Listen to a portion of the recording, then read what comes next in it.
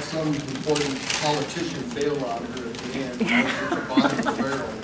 And she brought me out, and being on the library board, volunteered for these things, and I don't know how I got roped into this. I guess you're right. Plug for the library, before I get started, I think we have probably one of the finest libraries in the country. They seem to do a great job, and we appreciate the taxpayer support that we get from the library, from you folks, from the city. And we are currently going to be meeting a new board member. One of our board members is going off for their term in December. So if any of you folks, I guess I've got to talk to you about that now.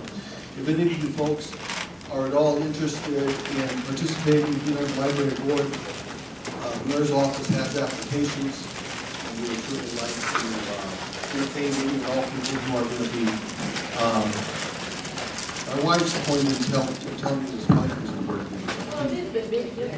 Okay, is this better? Yeah. Okay.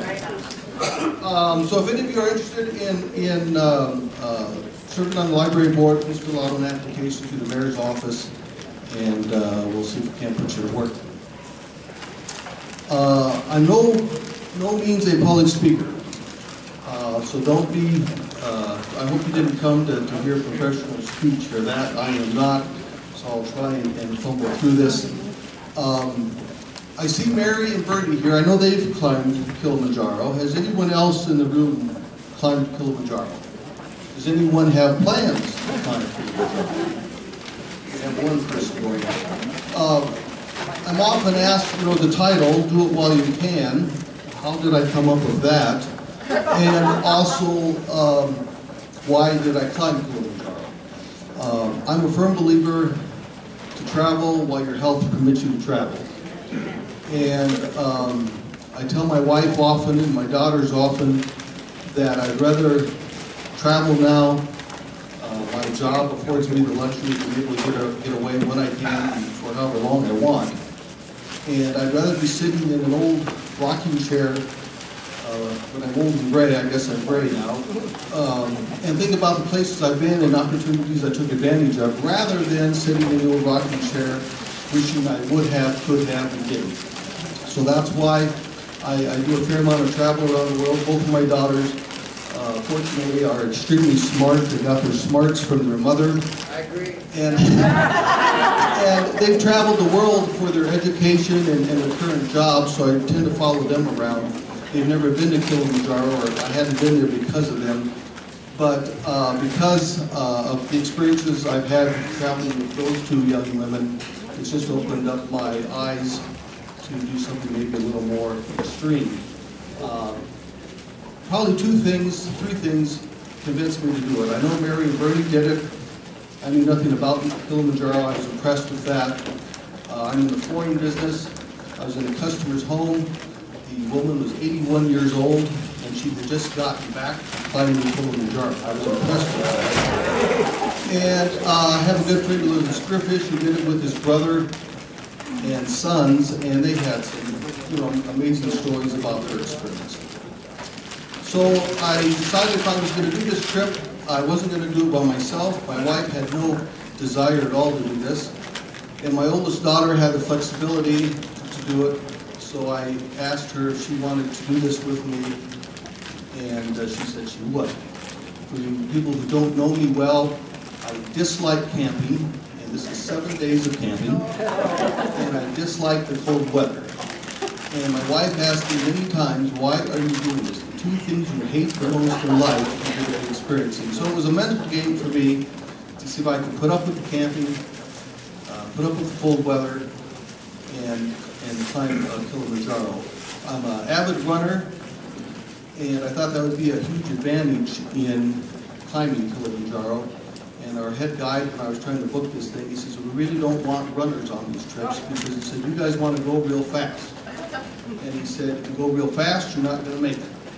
So that was surprising to me that that's how they view runners. So you walk at a very slow pace. From the beginning to the top, they want a slow, steady pace. And that's what we did, and it seemed to work. Just some real quick miscellaneous facts before we get started. Kilimanjaro is Africa's highest mountain. It's the highest freestanding mountain in the world, meaning it's not connected to any large mountain ranges. It's just its own peak, and so it's the highest freestanding mountain in the world. The summit is about 19,300 feet. The best months to climb Kilimanjaro are January through March or June through October. About 35,000 people attempt to climb Kilimanjaro every year. 25% of those climbers are U.S. citizens. I took what they call the Rongai route, which is a longer route, and you go at a much slower pace. And you acclimate, you come back down, you climb the next day, you acclimate, you come back down. They kind of want to make sure you're going to make it to the top. And so with that route, about 65% of the people make it to the top. Shorter routes that go more direct, go at a faster pace, have a much less success rate than the longer routes. 3 to 7 people die each year attempting to climb. It's not because they fall off of the cliff or anything, it's they have heart attacks or other health-related issues set in and cause their death. I thought this was interesting. The fastest ascent up Kilimanjaro was a man who ran up and back in 6 hours and 42 minutes. It took me 6 days, so I can't figure that one out yet. The youngest climber to do Kilimanjaro was 7 years old, and the oldest climber is 85 years old. And I could be wrong on this, but I think I read someplace where that 85-year-old was a female, and I think she's from Rapid City, if my memory serves me. So that's a little bit of history, a little bit of facts about Kilimanjaro. Let's talk about Africa a little bit. My oldest daughter has a PhD from Stanford, and she specializes in African history, so I know a little bit about the continent. As you can see, Africa is huge. People don't realize how big Africa really is. It's combined 47 countries on the mainland. If you count a few of the islands off the coast of the countries, there's 53 countries in total in Africa, and there's about 1.5 billion people on the continent of Africa. This is Africa again, and I wanted you to see this can work. The red dot there. That's where Tanzania is, and of course that's where Kilimanjaro is located. That's a map of Tanzania. You can see Kilimanjaro in the probably more center of the map and in the right corner. Tanzania has about 47 million people. It's one of the poorest countries in the world. A third of the population is Christian, a third is Muslim, and a third is miscellaneous religions. And primary languages are English and Swahili. One of the advantages of traveling with my oldest daughter, she's fluent in French, and a lot of people in Tanzania speak French, and she's also fluent in Arabic. So when we go places, she can pretty much communicate with anybody, and I'm along to pay all the bills. One of the gentlemen asked me earlier, how do you get to this part of the world? I met my daughter in Paris, and from Paris, we took a direct flight to Arusha. Arusha is in Tanzania. That's kind of the city where people would arrive in preparation for the climb up Kilimanjaro.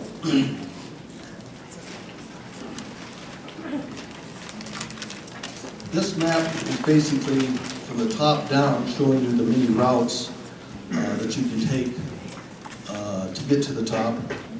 I'm sure some of you are familiar with Lonely Planet, a travel book.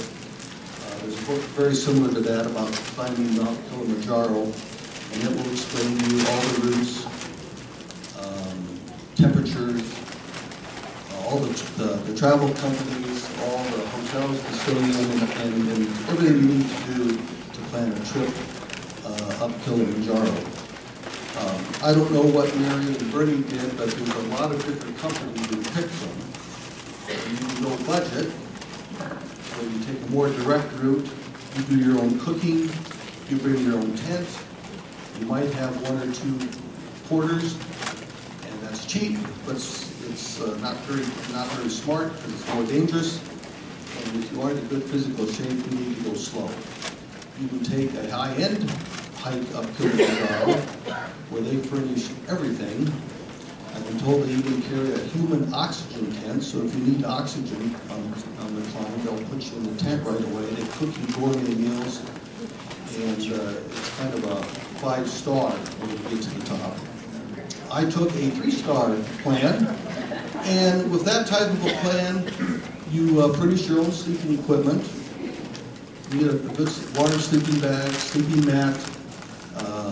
When I was buying equipment, I went to Shields, and I think I was probably one of their largest purchases ever because I bought all the equipment there.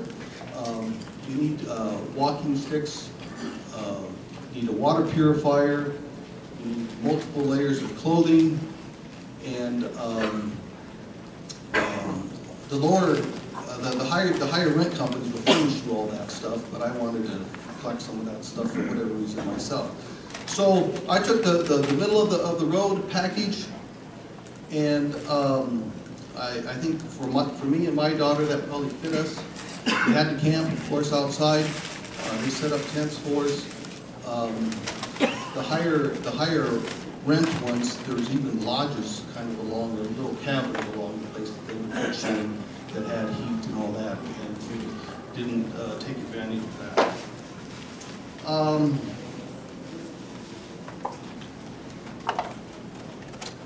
That's Solomon, and I got to learn to respect that man. He was our head guide.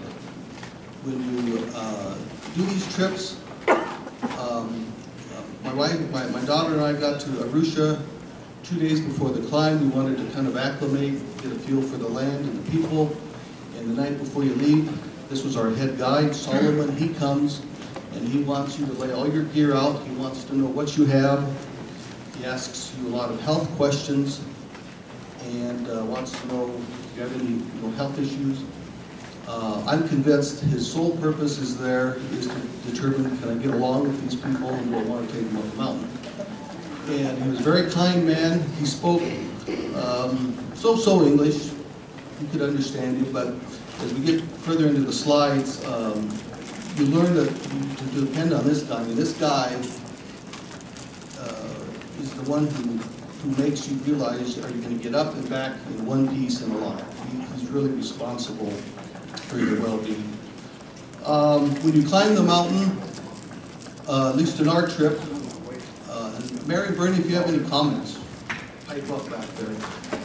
Each hiker had 3 porters.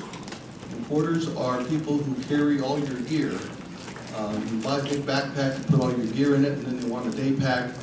And the porters carry your big backpack. They carry the tents, they carry the cooking utensils, they carry the latrine, they carry the food, they carry the water. And these people are paid about $10 a day, and they work their tail off for you. And again, you put your life in their hands. And at the end of the trip, you're supposed to tip them, and I don't think you can tip these people enough because of what they provide for you. So each hiker has about 3 porters to carry your gear up there. Then in our group, the night before we left, Solomon asked us if we wouldn't, if we would allow a woman from England who was there. She was wanting to climb the mountain, and she didn't have anyone to go with. So my attitude is always the more the merrier. So we had her come with us. So we each have 3 porters, then each group has their own guide. You have a head guide, you have a cook, and you have someone whose sole job, I found this amazing, was to be in charge of the latrine. And I asked Solomon, I said, well, he's probably the lowest paid guy. He says he makes the most of anyone except the head guide. He says that's probably the most important job we have on these hikes. So I thought that was kind of an interesting.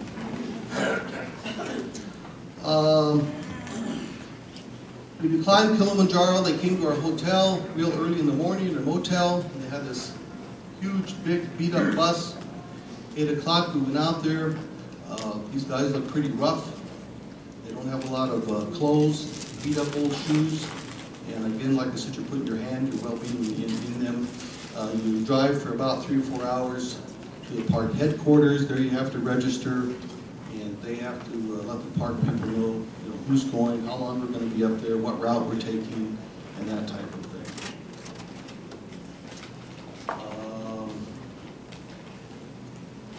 Then after you register, you climb back into the bus, and they take you to a drop-off point. It was unclear to me really what happened here. After the fact, I asked Solomon what this was all about, and this is again where the porters have to sign in, saying what group they're with.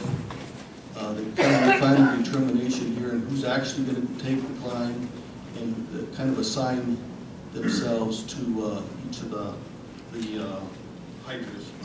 While we were waiting, Solomon brought us this fine dish of food to keep us entertained and nourished a little bit.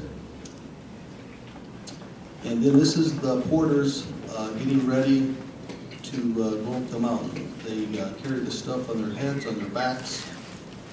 Like I say, all we would carry was basically a day pack.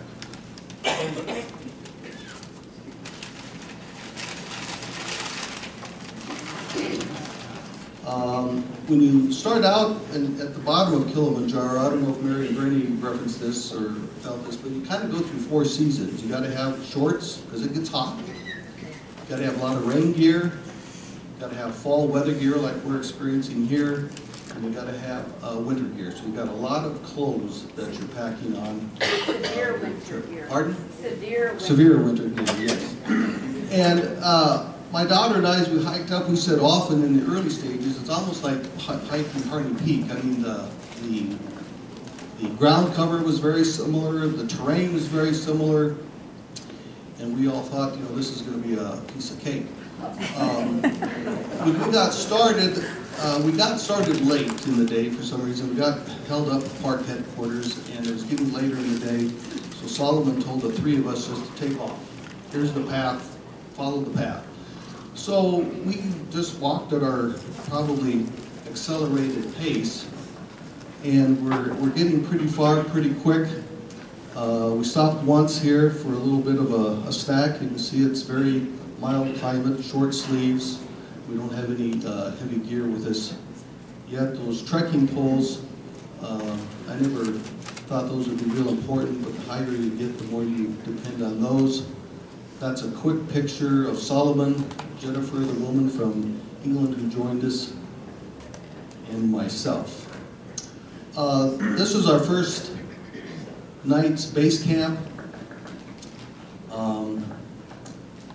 We walked so fast, the 3 of us, that we didn't know where to stop, and we noticed these tents, and we actually beat our porters there. So we just kind of hung out while they set up camp. One interesting story, during the middle of the night, I had to get up and go to the bathroom and put your headlamp on so you can see where you're going. And when I got out of the tent, there was the tallest, biggest African man I have ever witnessed. And he had a gun longer than he was tall. And it really scared me. So I went about my business and went back to bed. And I asked Solomon the next morning, what's the scoop on this character?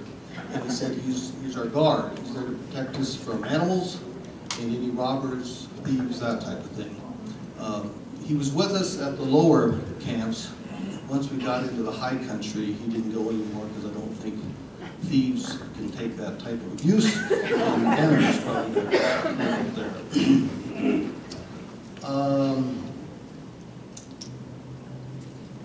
This is just another picture.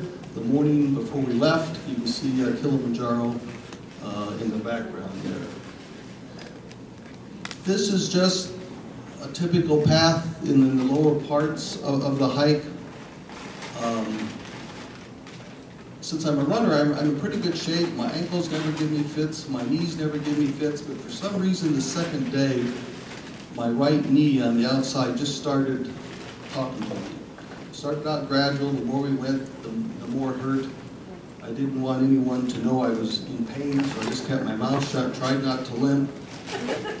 And it almost got to the point where I would almost scream. I wanted to because it hurt so bad. And Solomon was walking behind me. And he said, "Rod, what's your problem?" And he said, "I don't have a problem."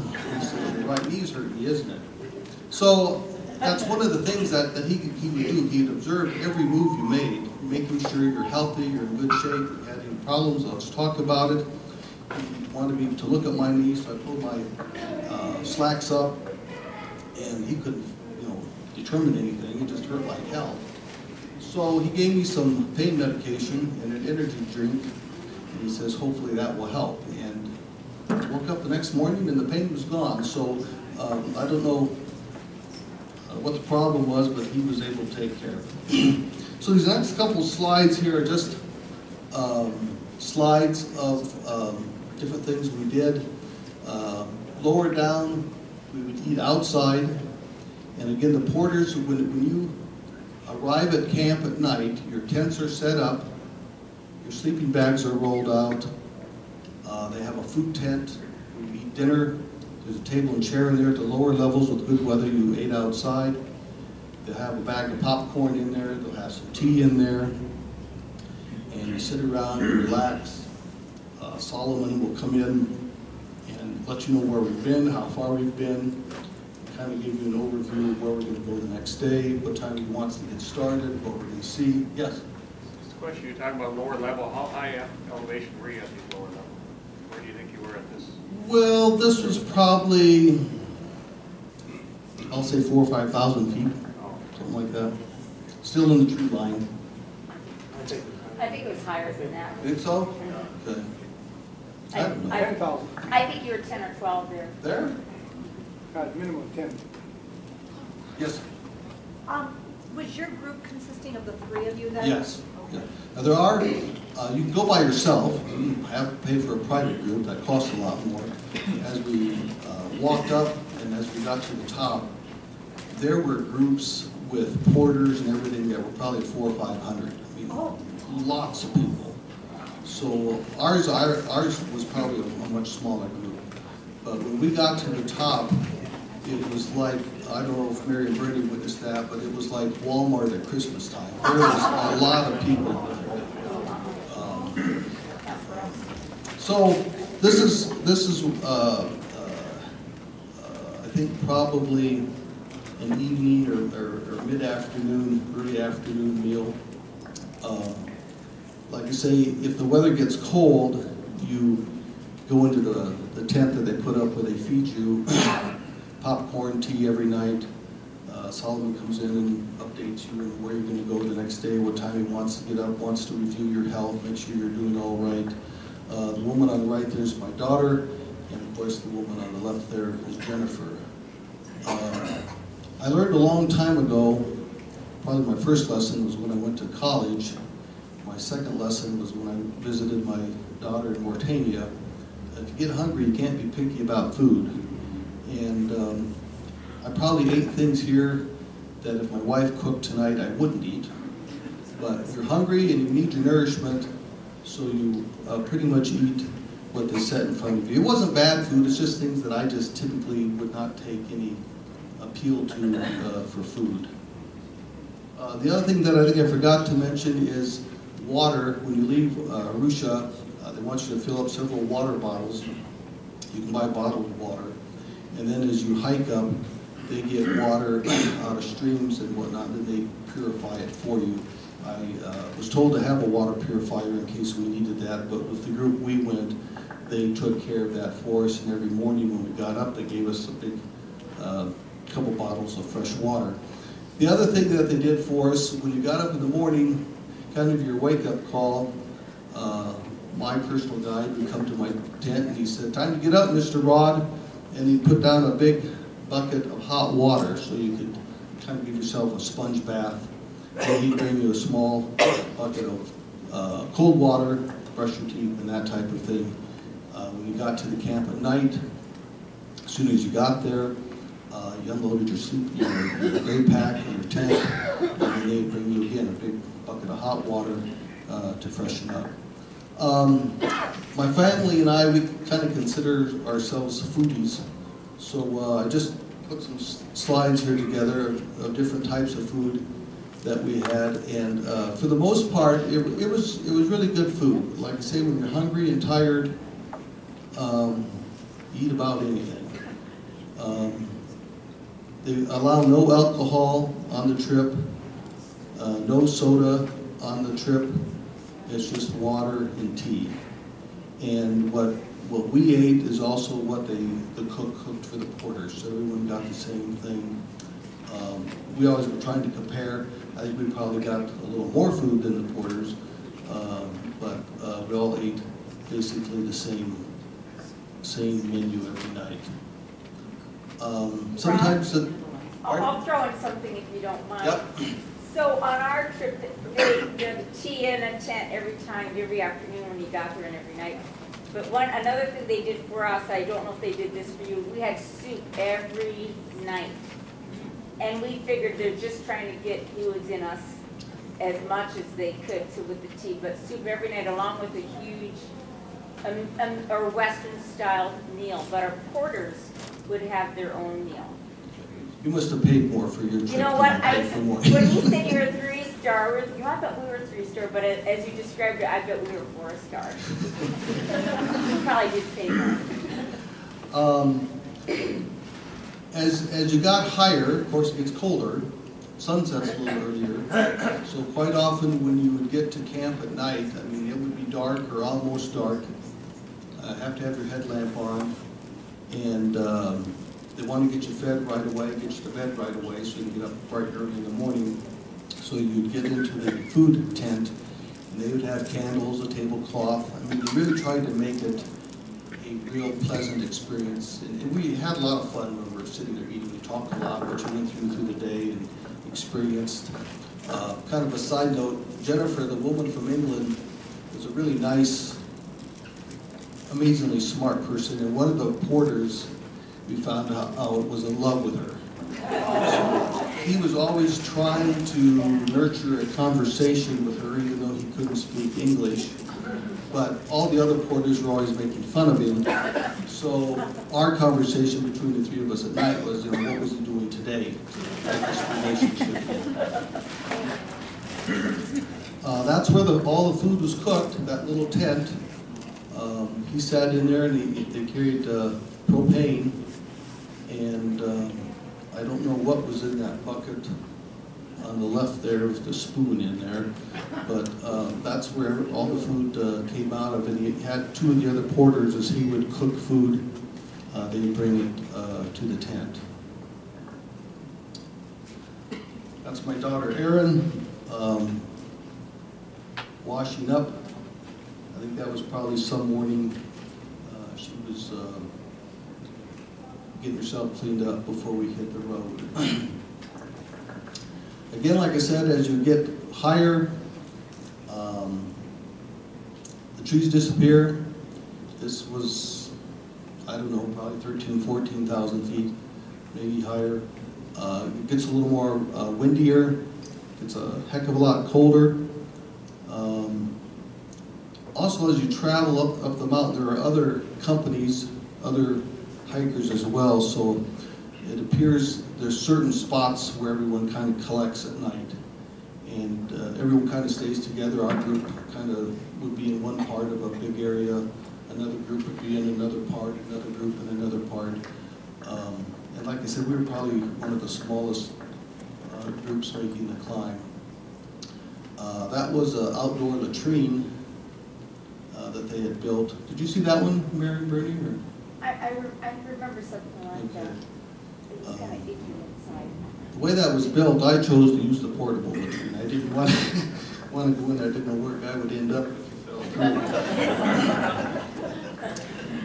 through. This was 2 nights before we summited. That lake that we see there, it's basically a pond. Used to be full prior to all the climate change, and every year it's getting smaller and smaller. This afternoon we would have arrived there probably about 2 or 3, and Solomon said, go put your day packs away, and we're going to go for a little hike. And he took us up about another 1,000 feet without our day packs, and we got up there and he was just trying to acclimate us. And I don't know the term for it, but he had us all put a gadget on our fingers that measured the oxygen level for each of us, making sure that we were, in good shape, weren't having any problems breathing. So we stayed up there for probably an hour, just inhaling the wind, making sure that we were all good to go. That again is just another picture of my daughter and Jennifer. As we're getting a little bit closer, you can see our gear is getting a little more plentiful and heavier. They really encourage you to dress in layers, so if you get too hot, you can take off one layer, and as you go up, you just keep adding layers. That's the famous latrine.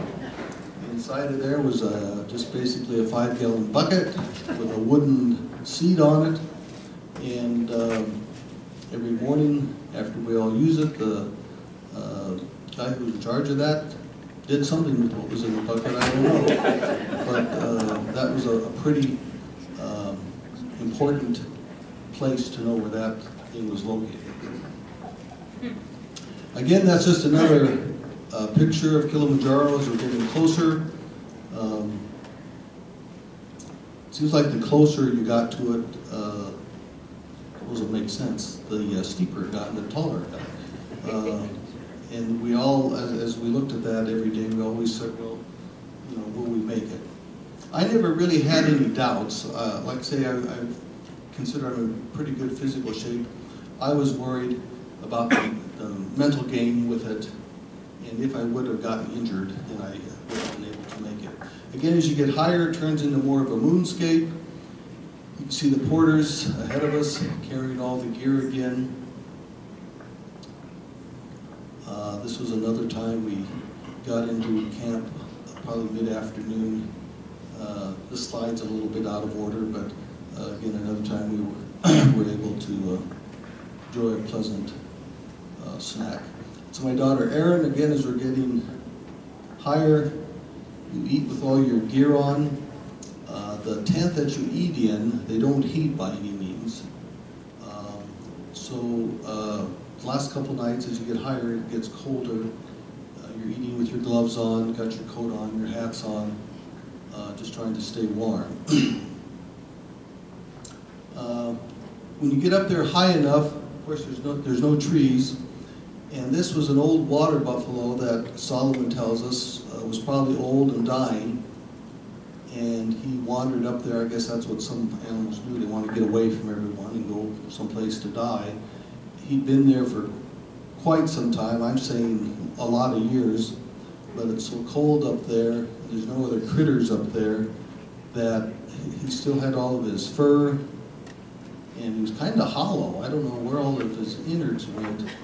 But because it's so cold up there, nothing would come up there, Solomon says, and eat him or get rid of him. So he's just kind of a landmark for all the hikers.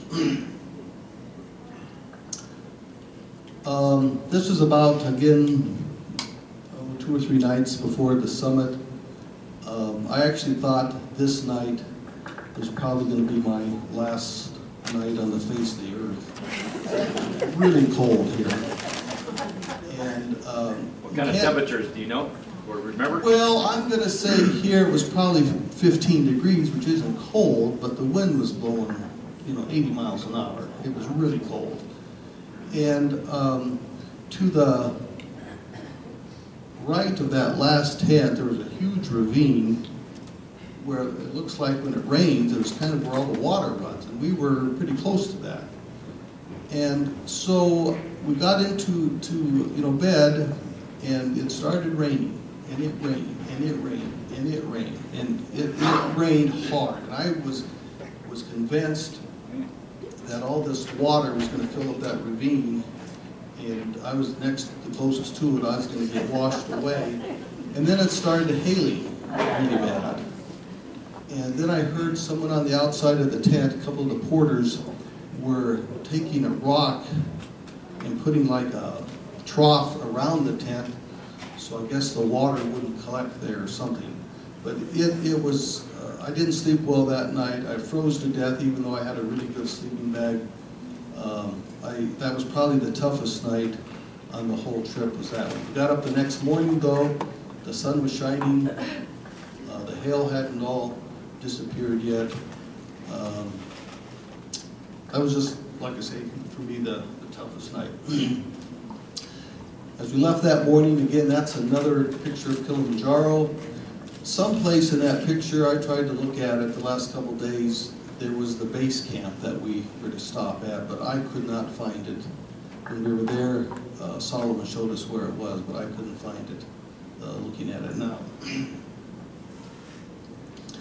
And this would have been the base camp, the last camp you stay in before you do the summit. It was probably warmer here than it was the place we just left. If you pay the 4-star or 5-star price, you get to stay in that metal building. We again just stayed in the tents. I looked in that metal building. I don't know if I would have wanted to stay in that building. It was not all that nice. They had some bunks in there, but I think they had a little propane heater.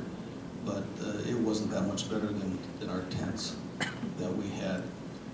So when we got to this point, Solomon made us aware that the next morning we were going to summit the mountain, and we had to leave camp at midnight. So he encouraged us to get to bed early, and we'd get up at 11 o'clock at night and eat breakfast and head towards the top of the mountain.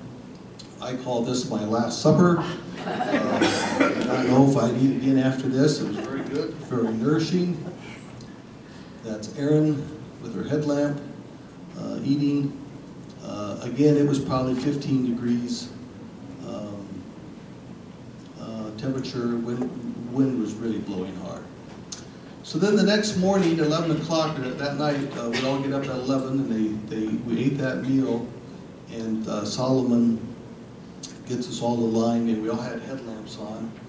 And fortunately, the night we made the summit, the morning we made the summit, it was clear sky, and the moon was shining, and you really didn't need your headlamps. It was really bright. And so our instructions were just to follow the person directly in front of you and only look at their feet and turn your lamps off. Didn't make sense to me. When you make the summit, the head guide goes, climbers who are paying the bill go, and each of our personal guides go with us. The porters don't make this last part of the trip. So, I mean, it was pitch dark out, but the moon lit our way, and I just, to myself, I thought, you know, why would we have our lights off? There's got to be a reason. This was getting towards the summit. As the sun came up and we were going up this path, I didn't take any pictures of them, but there were people, hikers, laying along the side of the path who couldn't make it. There's one elderly woman laying there clutching an oxygen tank. They were bringing people down on stretchers who either got injured or didn't make it. So I was kind of having second thoughts about this time. The stretchers were amazing. If this was a stretcher, then down here, they just had one big bicycle tire. And so they put a body in there and try and balance that, and there was a big tire, so it could go over all the big boulders. As you get towards the top, there's no really path. I mean, there's not a set way to get there that I could determine. There's just a lot of boulders, and I think people who do it often know the landmarks, but there's no worn path that I saw, and you're just really taking huge steps up really large rocks to get there. Once you get towards the top, then there's a path that takes you to the summit, and that's kind of where we were headed there. That's a glacier at the top. I don't know what all of you think about climate change. I'm a believer in it. They tell us in 1912, the summit of Kilimanjaro was under 100 meters of ice. And this is what's left and they told me when I was there in 5 years, this will be gone and there won't be any more ice on top of Kilimanjaro. You see that to your left as you're heading towards the final summit. And that's myself on the right, the porter who was in love with the woman to the extreme left, my daughter Erin, Solomon, and Jennifer. One of our other guides got sick that morning and he couldn't make it to the top. I don't know if Solomon was just wanting to get down, but he told us we could only stay at the top of the mountain 15 minutes because it's so high, we're going to get short of oxygen and have problems. I think there was just so many people up there, he's wanting to start the path down ahead of all these other people. But there was literally a line, you know, when you hike up there, you've seen pictures, everyone wants to get their picture taken here, but there was literally, it's like standing at a Ferris wheel in a carnival, literally a line of people just waiting to get your picture taken. Did they give you those jumpsuits? Were they jumpsuits that you wore at the end, the brown? No, that's all the equipment you buy yourself. Yep. I bought a lot of equipment I'll probably never use again, so if anyone's going to go, contact me. Save us some money. One thing that my daughter, when I started running, told me, she said, "Dad, don't skimp on shoes. When you run, buy good quality shoes." And I've always done that. I never had problems with my feet. And I bought really good boots. And I was glad I did. I never had an issue with feet. My daughter had a blister or two. Jennifer had some foot issues. So I'm a firm believer when you take on something like this, get good equipment. That's Jennifer and the lover. When we got to the bottom and dropped Jennifer off for the last time, she was so nice. She went over and gave him a kiss. And he about melted in his so we turned around, got our pictures taken, and started a slow descent. I soon learned why we turned our headlamps off. If I would have known what we just walked through to get to the summit existed, I'll guarantee you I would not have gone there. Because coming down, it was icy, same path, and there were probably areas that were 2,000 or 3,000 feet straight down that we just walked over. So I think Solomon's intent was, don't let them see how bad it is until we start going down. But it was, I thought, for someone who's not a big climber, it was kind of dangerous on the way down. That's one of the spots there, all that snow and ice. And we went through quite a few of those very narrow passages, and one misstep, I'll guarantee you, you would have been dead. Once you get past that tough terrain at the top of the ice, things start happening pretty quick. It took us 6 days to get to the top and a day and a half to get down. And you take a different route. When you go up slowly and wind around. When you come down, you take a much more direct route, and you go down pretty quick. Unfortunately, going up that night, that early morning, I had all my gear on. Like I mentioned earlier, I hate the cold. I did not get cold. I was probably sweating. And I got help me out here, Karen. Hypothermia? Yes. And I wasn't drinking enough water. And I got to the top fine, but as we started coming down, I started feeling pretty sick. And again, I didn't say much, but every hour it was getting worse and worse and worse. We got down to one of the camps where we stayed. On our way down, we took a group picture of everybody. At this camp, there was probably 3 people that were spending the night there who arrived in stretchers. They had fallen or something on the hike. One was an old guy, probably, I'll say 80 years old, 75, 80, and he just, I think, pooped out on the deal. I felt sorry for him. And they didn't know if he was going to make it or not. They got him out, I think by ambulance or something. We found out later he was was doing all right. But this was our group picture that they took. I went to bed real early this night because I did not feel good at all. This is again on our descent. I mean, I had the dry heaves along here. I just was not feeling well. I just did not have enough water at the top. Aaron was concerned about me. This is me feeling sorry for myself. And I just really felt sick. So Solomon asked me, he said, do you want a car to get us down?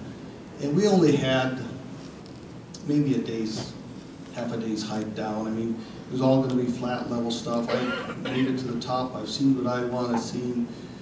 I did not want to leave Aaron and Jennifer, and Aaron says, let's take the car. And Jennifer said, I'm all for taking the car. So they called what I thought was a car. It happened to be an ambulance. And I saw this vehicle coming like a bat out of hell, really fast, no sirens or anything. I think they thought I was probably on death's bed. But we jumped into the ambulance, and then they took us down to the park headquarters. And I thought it was amusing. As soon as we got there, we got out, they threw our gear out, and away he drove. He really wasn't concerned about that. As soon as I got to the park headquarters, Aaron went and got me a cola, and as soon as I started getting some pop into me and whatnot, I turned around pretty quick. When you're done, it's customary that you take the guide and everyone out for a big hamburger.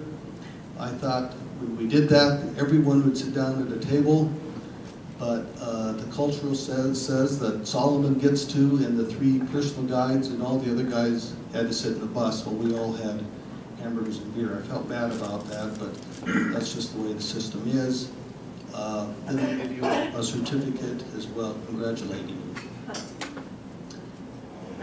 After that, we went back to our motel, freshened up, and told Aaron it's time for a beer. So we went downtown, walked downtown, and had a beer. I think this is the time I probably called my wife, told her, regrettably, I made it, and I'm on my way back home. Part of what we did, my daughter and I did, when you go that far and invest that much money and time, I said, well, while we're there, I just have a few slides here. We also did a safari in Serengeti, and we stayed there 6 days.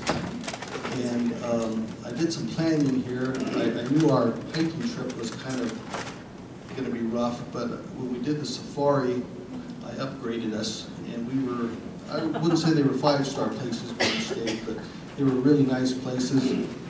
And if you go to that part of the world, just take the time, spend the extra money, and see some of the treasures of the world over there. So all in all, we were gone about 14 days. People ask me, will I do it again? I always say no. I'm not a mountain climber. I do Hardy Peak, try to do that once a year, but I have no desire to climb any other mountains. There's other things that I want to do in my life. So like I said at the beginning, you got to do it while you can, because we're all going to be sitting in that rocking chair far too soon. And personally, I don't want to have any regrets for places I haven't been able to go oversee. So if you have any questions, I'll take them.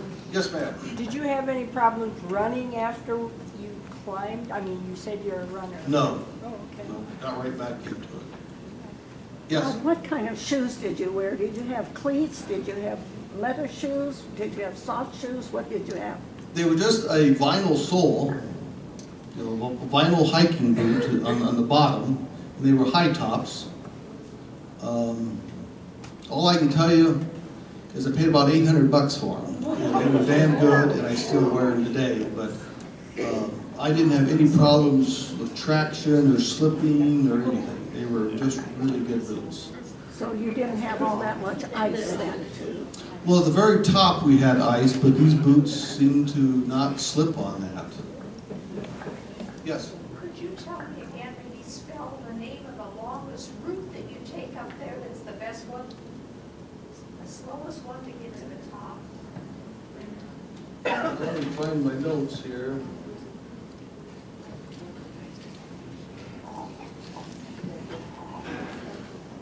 It's the wrong guy, R-A-N-G-A-I.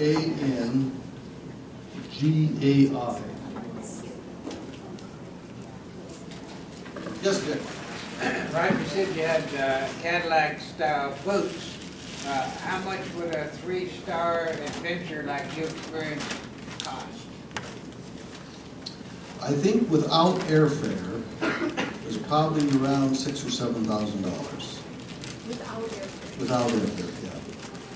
Totally, with airfare, the climb, and the safari. Oh, that includes the safari? No, Oh, no. okay. The total cost for that trip was probably between $18,000 and $20,000, but that's for 2 people. And I think the safari, that was expensive. It was probably $7,000 just for that, yeah. And I used the same company to do the safari with that we did the climb with. It just made a little more sense. You kind of knew the people. You had a different guy on the safari. He just drove a Land Rover around, but it was the same group of people.